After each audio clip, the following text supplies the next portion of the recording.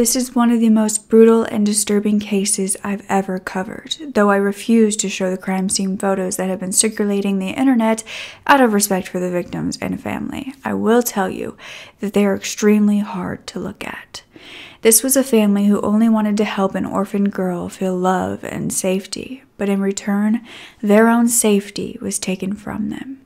The adoptive mother would later claim that their adopted daughter turned out to be a monster.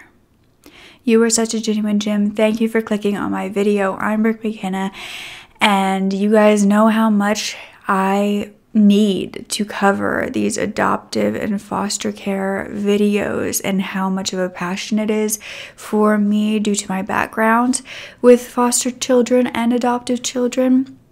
And so I will leave the playlist down below if you have not watched those and not gone in depth with just the pure horrors around the entire system, whether that's for the foster children, for the adoptive children, whether that's for the foster parents, for the biological parents. It's just a messed up system all around, and it needs to be spoken about, which is why I continue to do so. So I hope you guys are not bored of it. I hope you guys truly listen to these cases and understand that it goes unnoticed so often, and we can't let that happen. So let's get into the story.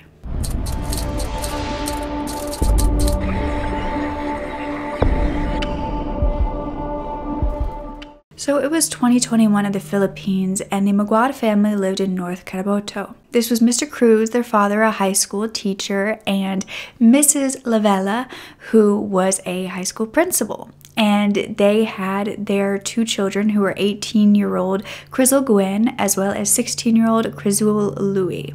Now, I don't know if it was Louis or Louis, so we'll be going by Louis during this time. I apologize if that's incorrect. I will say that most of the articles and the, news reports were in Filipino, and so I did have to just kind of try my best with all of this, but I hope I have done the case justice. So these two children were said to be honor students. They were great kids, and in July of 2021, they actually had another sibling. Their parents had adopted a little orphan girl named Janice into their family. Now, she was said to be 17 years old by 2021, and she was in need of a forever home. All the kids were said to be pretty close. They were close in age, so they were filming TikToks together. They were dancing, they were laughing, they were smiling. You could see the joy and connection that they had. 5 months later, though, on December 10th, the three teen children were home alone, and their parents were away at this point, not too far away, but they were home alone at this point. It was around 2:58 in the afternoon when their father would get a call to return home quickly, that their home had been ransacked. I couldn't find exactly who had called, but it is speculated that it was a friend of his that called and told him this, but he had been at his wife's school doing some repairs on the structure for her, basically getting it looking nice, but he immediately rushed back home when he got this call and arrived around 3:15 p.m. Now, before even entering the home, he would see a blood-soaked blanket and knife right next to the door. He began to call out for his son, who did not respond, and then he tried to open the front door, but it was locked.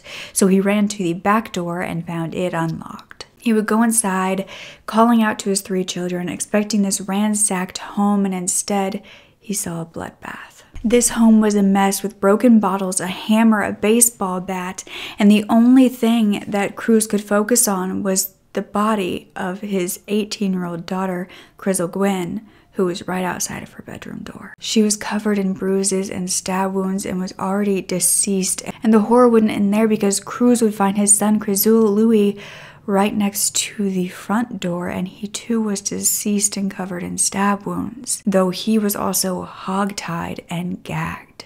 When investigators arrived, Cruz was with his third child, Janice. He would tell the police that he had been screaming for Janice because he didn't see her, and he was shocked when she walked out of her room with her hair wet, and she was looking back at him shocked, and he asked her why she wasn't coming when he was calling for everybody, and she said she was taking a shower and didn't hear him. Now, Janet was completely fine, and she told the police that 3 men had broken into their home and had attacked Crizul first, and then she ended up running to the bedroom that she stayed in and hiding under this bed to get away from them while she heard them kill Crizul Gwyn. Janice said she was quiet, she didn't move, and she thought that these 3 men were thieves of some sort. Now, shortly after, investigators would announce that they had identified persons of interest but were waiting for the medical examination to move forward, but it was 90% solved.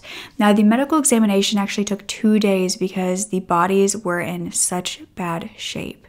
These 2 had been bludgeoned with a baseball bat and repeatedly stabbed with a knife. Crizul Gwyn had been stabbed 21 times and had dried blood on her and was actually stiffened due to rigor mortis, and ants had already been attracted to her body.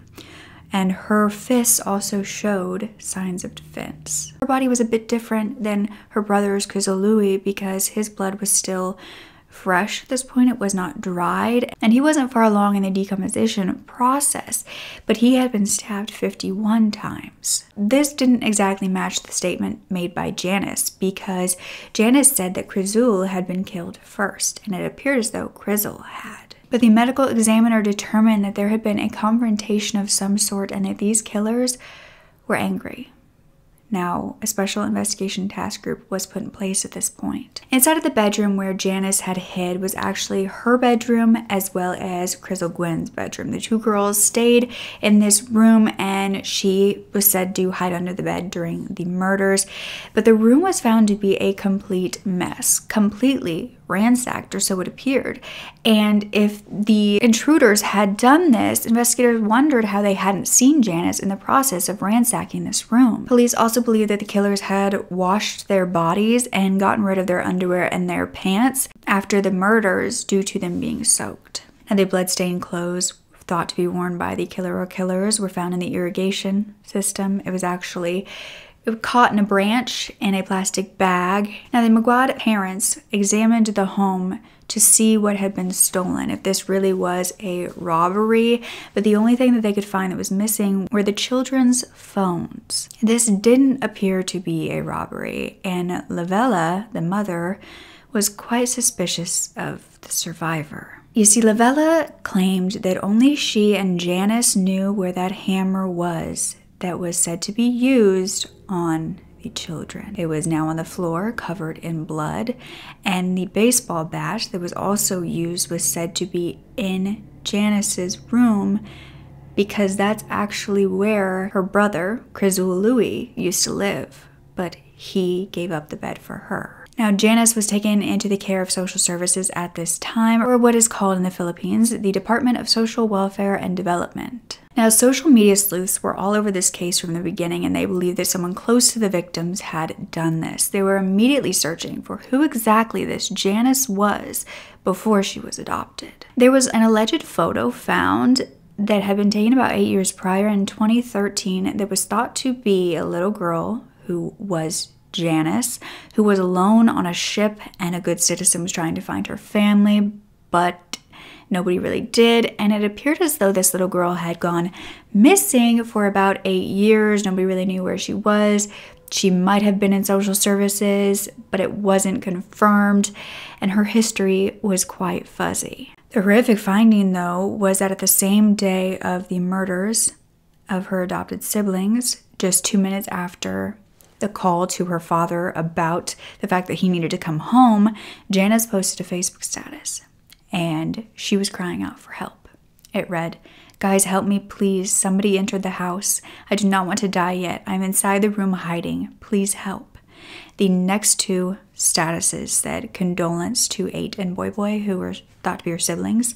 And she said, "I'm sorry, I couldn't do anything." And the next one just said, "Help me." Now, when those sentences were actually posted, so within minutes of the murders, Crizul Gwyn's boyfriend had actually seen the statuses from Janice. He was friends with Janice, and he ended up trying to call her after seeing this to see what was going on. And the boyfriend would say that he called Janice. She picked up the phone, but she didn't say anything. It was completely silent. He said that a few minutes later, they were off the phone and Janice suddenly changed her Facebook name. Now, Lavella said that around 3 p.m. that Janice had contacted her saying, "Mama, please help." But when Lavella called to try to see what was going on, Janice wouldn't answer. But by December 14th, 4 days since the murders, no one had been arrested or charged, and one social media user was begging for justice for them, saying that there hadn't even been media coverage. Justice for Mcguad's siblings began to trend, and one user said some crimes need to be viral, not so that curious people would know the gruesome details, but to get responsible people to act and do their best to achieve justice. Janice was said to start out as a person of interest and a material witness due to being at the scene of the crime, though she quickly went from sole survivor to suspect. An absolutely devastated mother, Lavella, would tell police that that very day was the first time that their new adopted daughter had called them Mama and Papa. It was then revealed a little bit more about Janice and her history, and she was not an orphan. Her biological parents were alive. They were identified as Michelle and Juanito Sibyl, who were separated, but not dead. She also had 3 biological siblings. Mcguad parents said that they had adopted Janice because their daughter actually knew her, so Crizzle Gwyn knew her. She told Gwyn that she was at this home where these siblings were someone that she had to be the servants of, and that she didn't love being there, she was tired of it, and so Gwyn then begged her parents to let Janice stay with them. She wanted to make sure that she had a good home. Janice wanted to finish her studies, and so that's exactly what she was doing when she moved in with the Mcguads, and the children were said to be so accepting of her, loved her like their own flesh and blood. The whole family was said to care for her so much, and in fact, Crizzle, Louis, moved out of his own bed and bedroom and slept on the couch so that she could have a bed and feel more comfortable.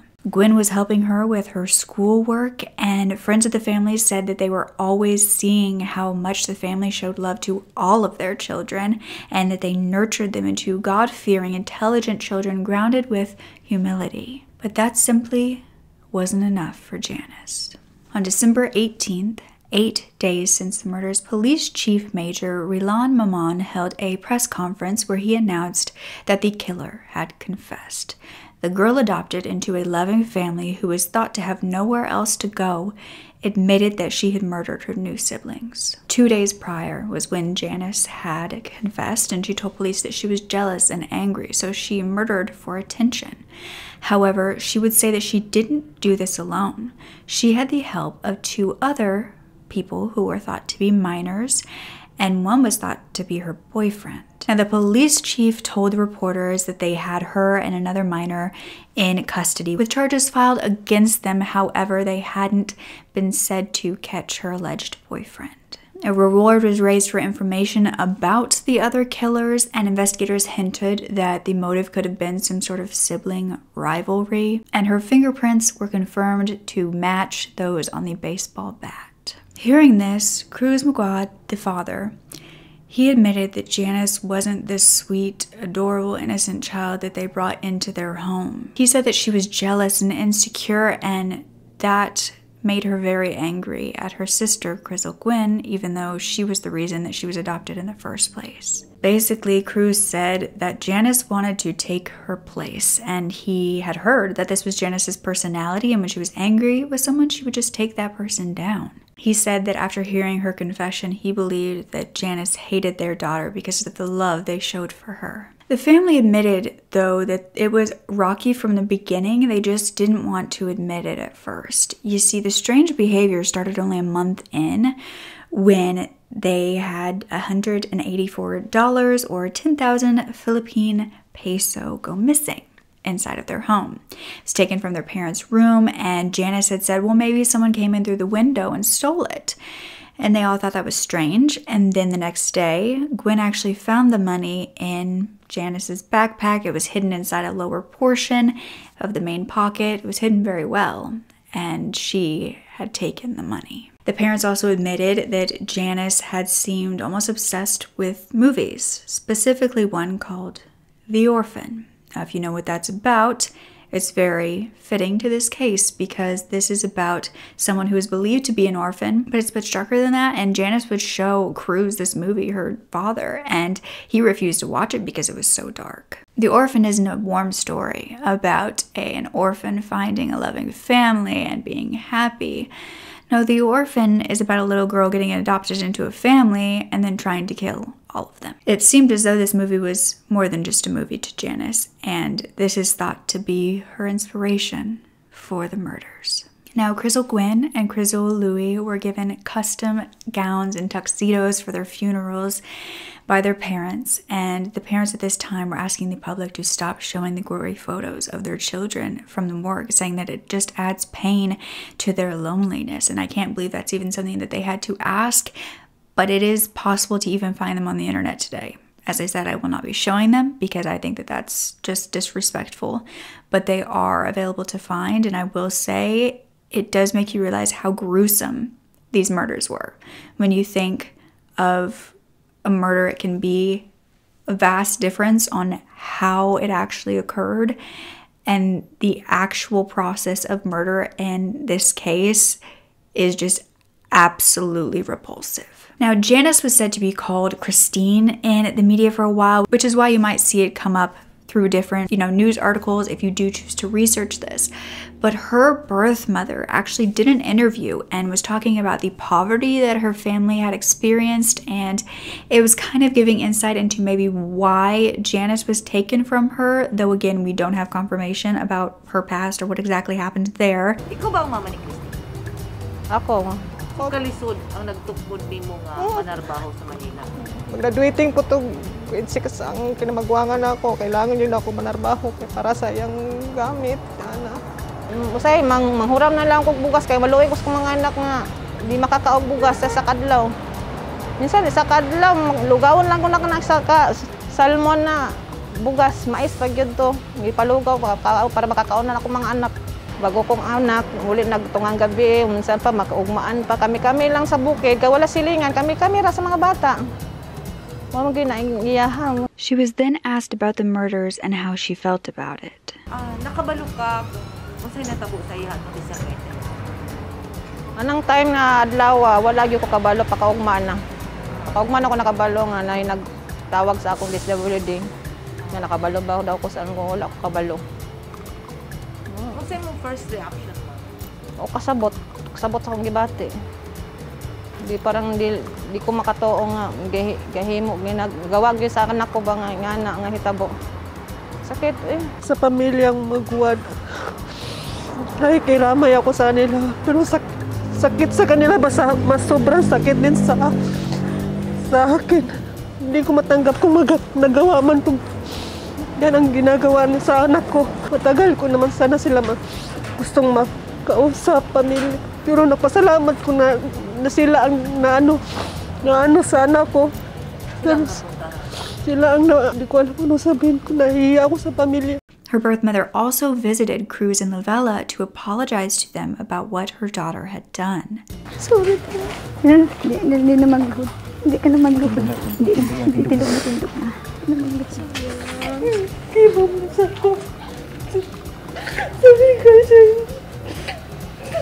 Thank you sa inyo pag-adto. The victim's parents explained that they just didn't understand why she did this. Abi mo sis, wala jud mi nagkulang sa imong anak. Wala gid ko naghatag sang ano sa iya sang pagduda. Wala ko nagtatag sa iya sang ingatugig ka sakit ang gihatag sa among anak. Unta bisag Amerikano siya, wala niya lang ginatugid ka sakit. Kung mag-ingon siya, nga wala daw labot ng si Boy-Boy, nga nung gi-appeal na si Boy-Boy.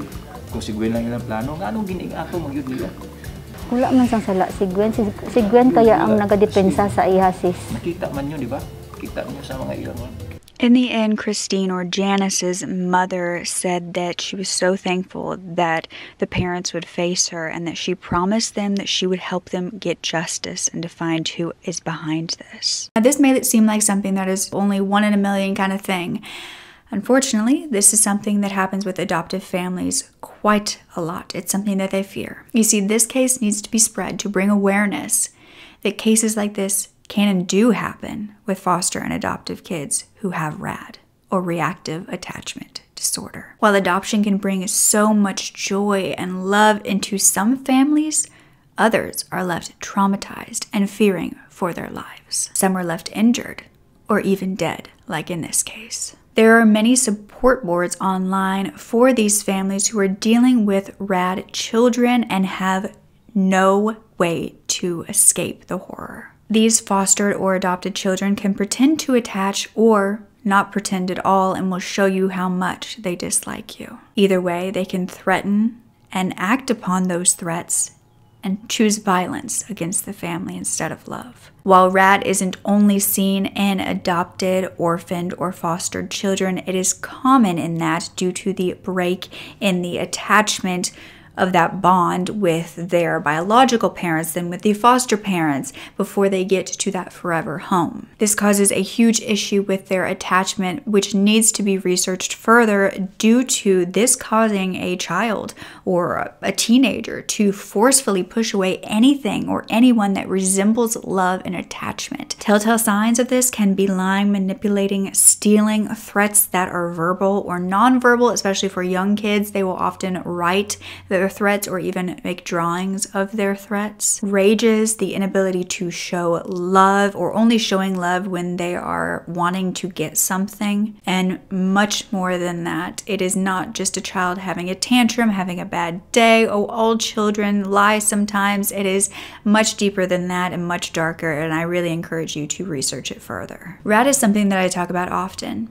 Not just to regurgitate the same information, but because there is no help for it at this point for these families. There is no one willing to talk about it or even acknowledge it, especially within the foster care system, but anywhere else as well, such as psychiatrists, therapists, professionals in a school setting. Families will be begging for help, fearing for their lives, and there will be nothing done for them. In fact, therapists, school employees have been known to blame the family for the scary actions of the child, while the family is clearly showing PTSD from the child's actions. It is a devastating epidemic, and it's becoming worse in time, especially because there is no work being put into how we can help this, who can stop this, because at this point, no one really believes that it's possible to cure. And with the foster system deteriorating year after year, it's only going to get worse. Professionals, therapists, psychologists who go to school for this, they only have about a paragraph about reactive attachment disorder in all of their studies. No one is being informed,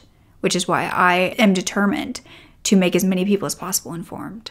If we do not acknowledge RAD or the effect of broken attachment, more cases like this are going to keep occurring. And I wanted to be so loud about it in this case, especially because the McGuad parents feel the exact same way about their adopted daughter, Janice. They gave her everything. They did everything for her, and it wasn't enough to stop her from becoming a murderer. On February of 2022, the mother of the victims, Lavella, told the media that her family had actually received a copy of the court statements and were able to find out what really happened that day. And she said that the girl that they had adopted was in and out of foster care for 8 years, and she also received intervention, which was not disclosed of in her files, as it often isn't in their files, before they adopted her. One of the other suspects was said to work at a church, but was also a minor, was said to be around 16, 17.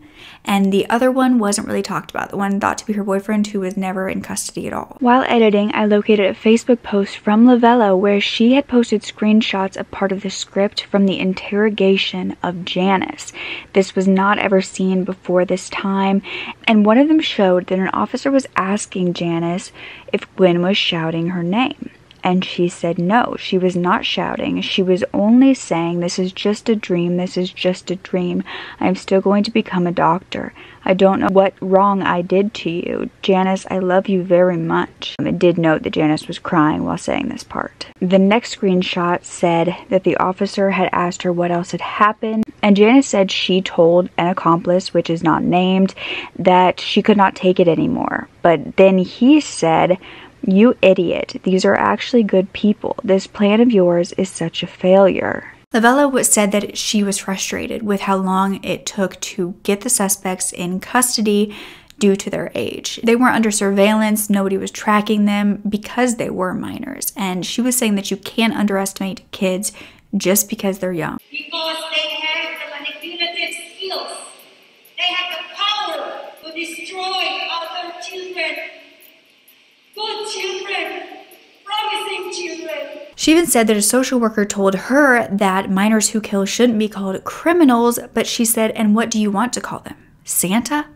She said she feels like her head is going to explode from the pain, and her husband are heartbroken. She was also speaking out and hoping for those in support of the Juvenile Justice and Welfare Act of 2006 in the Philippines.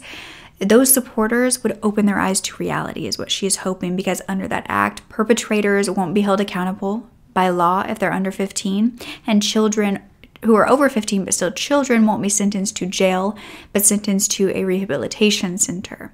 She says that youngsters who are already in that state of mind where they can murder someone are being safeguarded at that point. Now, in May of 2022, the regional trial court would sentence the killers. The Maguad parents attended, and Lavella actually screamed at Janice, "What kind of girl are you? You are not human."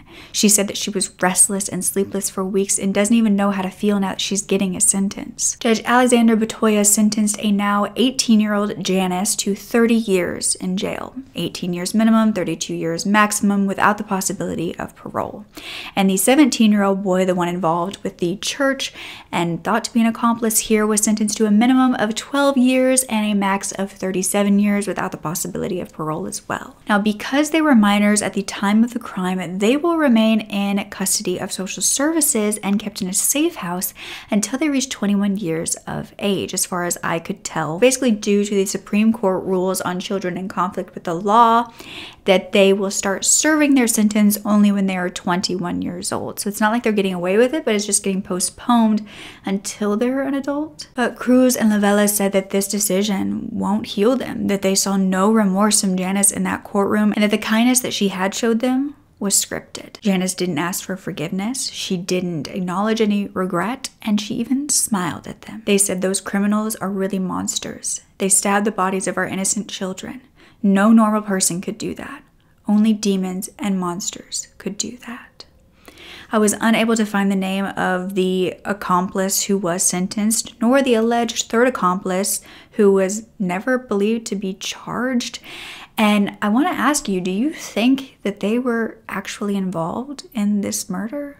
I mean, due to the sheer volume of stabs and the just gruesome way that their bodies were found, it does seem like maybe this was more than one person. However, this could have been a very angry person that Janice appeared to be that had done this. So I just don't understand why this third person was never caught. Janice specifically said that there was 2 other people who helped her. I'm just not sure we can believe everything that this girl says. I really wish that there was more I could tell you about her history and what happened during those 8 years, but I'm really not sure.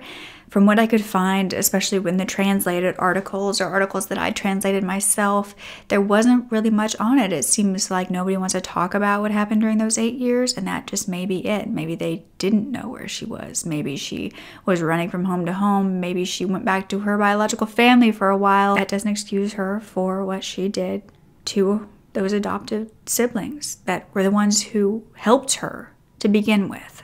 But in a time where children are becoming criminals faster and faster, something needs to be done. But what exactly is the answer here? Of course, the answer is spreading awareness and being knowledgeable about it. But is there a way to slow it, to stop it? Please, please research into RAD and into the foster care and adopted systems that are in place around your area and how you can help make it better. And that's the thing, it's very hard to find ways to help or make it better because it is a very silenced system that doesn't want you to know how bad it really is. But when you are in it, in the thick of it, there is nothing that could ever make you think that it's going to get better or that it isn't horrible because you understand. So yeah, don't forget to speak up. Your voice is powerful enough, and I love you to absolute pieces. Okay, bye.